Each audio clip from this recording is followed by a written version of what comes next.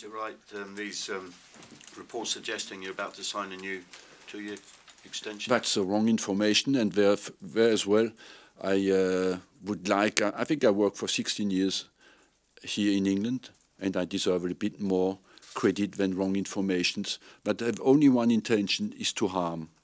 And if it's good information who comes from nowhere, it's all right, but this is the wrong information who comes from nowhere, and this is completely wrong. I look at you, not because you give information, I don't know if it's you. I don't know where information comes from. Me? Yeah, why do you look at me? Because it's your press conference, it's not my story. Okay, oh, thank you. I just thought you have given this information out. No, I'm looking at you because it's your okay, press conference. Thank you very much. Arsene, fans were very upset at going out of the Cup at the weekend. Look, here is a pre-match conference for Champions League. If you want to talk on Saturday, the press conference has been made after the game.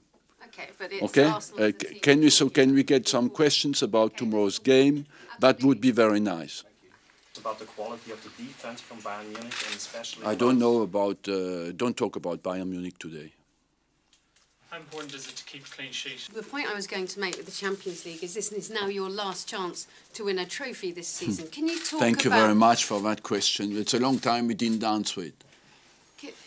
Can you talk to the fans about your desire to bring trophies back to this club? Look, I've been accused of not taking seriously the FA Cup on Saturday. I won 4 times the FA Cup. Who has won it more? Give me one name.